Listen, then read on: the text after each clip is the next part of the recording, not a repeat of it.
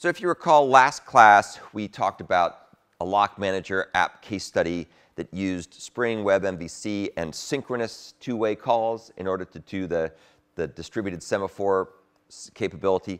We're now going to revisit this case study, keep the requirements the same, but change the technology that we're using to implement it. And so this is now going to use Spring WebFlux, not Spring Web MVC.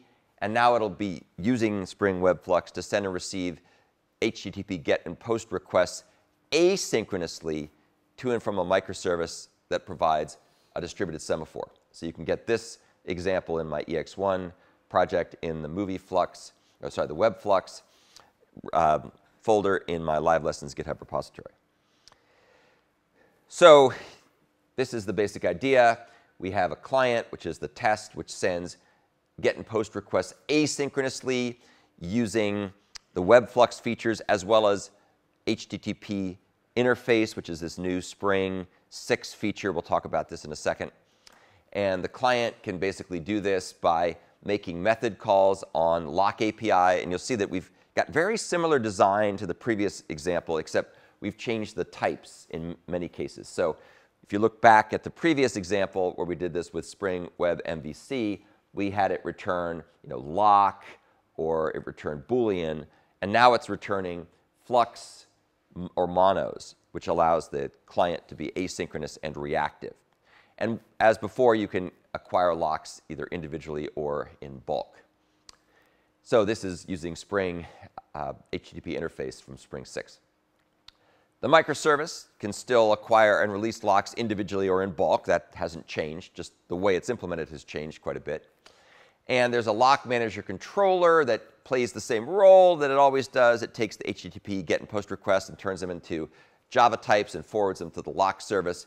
But if you look at the interface here that's exposed to the client, once again, we've got a bunch of reactive types here for acquiring and releasing the various resources. So you can see we return fluxes and monos and so on and so forth. Likewise, the LockManager service, as before, uses array blocking queue, but it uses reactive programming, whereas before we used more object-oriented or functional programming, and it also uses virtual threads in order to implement our distributed semaphore. So we'll take a look at that. It's kind of fun. It's an interesting combination of virtual threads and reactive programming to give you the best of both worlds. The overall design of the project is pretty much identical to what we had before. We've got kind of a client and a server. And the server has all the things you'd expect to do a microservice, an application, a controller, and a service using reactive programming and reactive types, as we just saw. There's some common stuff, including the lock object and a utils logger, and a way to set the various properties programmatic or declaratively. And then the LockManager tests, once again, nothing really surprising here. It kicks everything off. It's got a very different implementation than the one we saw before, which we'll look at, but the overall design is very similar. And the main way that implementation differs is it uses the web flux mechanisms and HTTP interface features to send and receive the semaphores and the locks asynchronously. OK, so that's basically a walkthrough of the design and the overall program layout.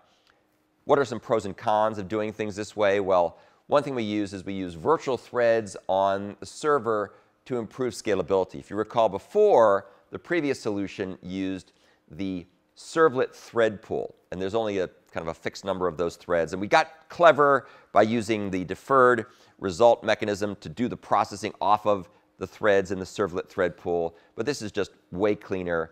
And you'll see how we just make a bean that allows us to be able to have virtual threads implemented to service the incoming requests. The client and the server are fully reactive and asynchronous. In contrast, the previous example we looked at wasn't fully reactive and asynchronous. The server was quasi-asynchronous, but the client was not asynchronous. And even the server wasn't entirely asynchronous. It just moved things off the main thread, but it still responded synchronously back to the client. And the other benefit is that the client uses declarative Spring 6 HTTP interface asynchronous proxies. And that just comes along for the ride. And there's no way to do that with the retrofit stuff we've been using in our previous programming assignment. So the next version of the programming assignment, we'll switch over for some stuff to use HTTP interface. There are still some downsides. In particular, while the array blocking queue implementation of a semaphore is very clever, it's not the best way to do it. And if you take my other class when I teach it next time that talks about synchronization, we'll go into more detail about how you could implement a semaphore in a more efficient way. OK, so that's just a quick overview of the new and improved LockManager app case study.